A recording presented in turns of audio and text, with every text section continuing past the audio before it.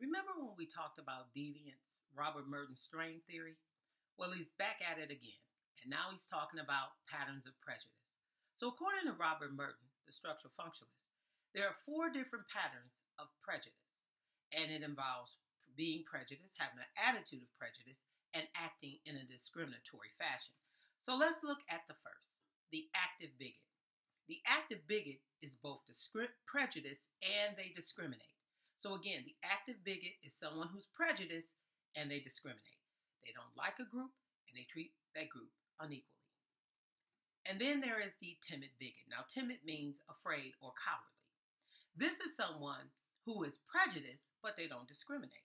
Now, what does that look like? Well, you might have some very racist, bigoted attitudes about a particular group, but you never say it out loud. You kind of hide it. Or you don't act on your prejudiced tendencies because you don't want to be judged a certain way, you don't want to be labeled a racist, or maybe you're afraid you'd be sued if, let's say, for instance, you don't want to give someone a job, or you don't want to let someone rent property that you own. So you fear the law, therefore you won't act on your discriminatory beliefs or impulses. And then there's the fair weather liberal. Now, the fair weather liberal might be someone who confuses you. The fair weather liberal is someone who's not prejudiced, but they discriminate. Thinking man emoji. Now, what does that look like? Someone who's not prejudiced, but they discriminate. Well, you're hanging around all your friends and they're calling, black people the N-word. And you don't say anything about it. I mean, you would never use that word, but someone's using it in your presence and you don't say, hey, I'm offended. You just keep it to yourself. Or let's say you own a home you're trying to sell and you can't get a buyer, so you decide to rent it. And one of your neighbors comes across the street and says, hey, Fred, I noticed that you're renting your house now. Well, we like our neighborhood the way it is, if you know what I mean, wink, wink. And we don't want certain people living in our neighborhood, wink, wink. So, be real careful who you rent your property to, fella. Now, what are they telling Fred? Don't open the house up to someone that doesn't look like other people on the street. So what does Fred do? Fred sees a minority group comes knocking on the door. Let's say it's an Asian family or a Mexican family and they want to rent his property. And he says, oh, I'm so sorry. I meant to take that sign off the lawn. It's not available after all. That's being a fair weather liberal. Or you date outside your race, but you've never let your family know because they don't like you interacting with people who are not the same race as you. That's the fair weather liberal. Then there's the all-weather liberal. Now, this is who most people want to believe they are. But are you really? This is the person who's neither prejudiced nor discriminating. They don't have a prejudicial attitude towards any group, and they don't discriminate. Now, who might that person be? What comes to mind when I think of that person? A kid under the age of maybe 6 or 7. Because when children are young, they're innocent. They don't know anything about racism. We're not born racist. We learn those attitudes from our parents. We learn to be bigots. We learn to be prejudiced. We learn to discriminate. But when a child is small, all they care about is meeting friends.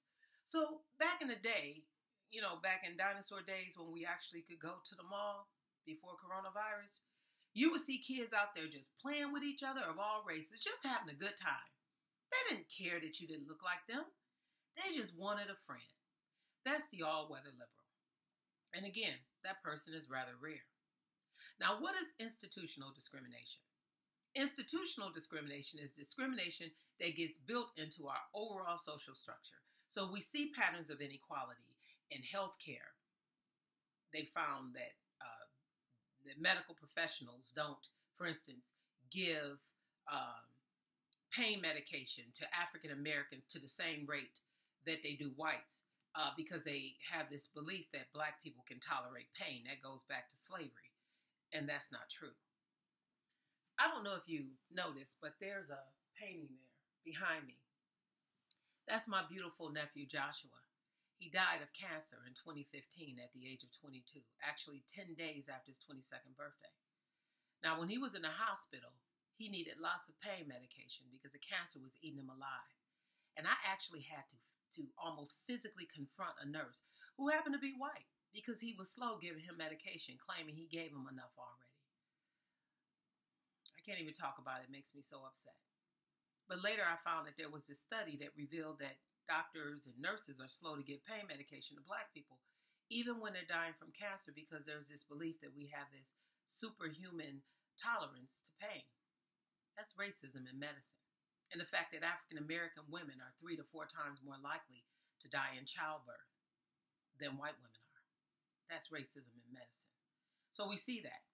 Racism in education, criminal justice system, which is why we're now talking about criminal justice reform, and then economic patterns of inequality that we see. I just quoted you one earlier, that whites are 3 to 4 times more likely to not be poor compared to African Americans and Hispanics, or more pointedly, Blacks and Hispanics are 3 times more likely to be poor than whites are.